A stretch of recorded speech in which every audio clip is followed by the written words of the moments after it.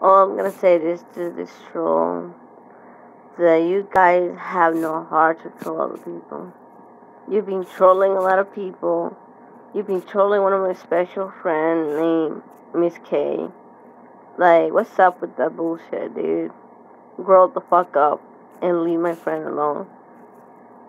She was kind of crying, and I'm literally wanting to do the same crap.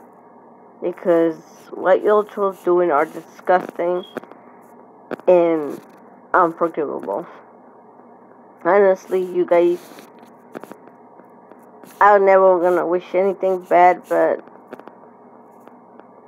God is with you. You guys need Jesus. Like, seriously, you kinda fucked up my friend's her dream of streaming.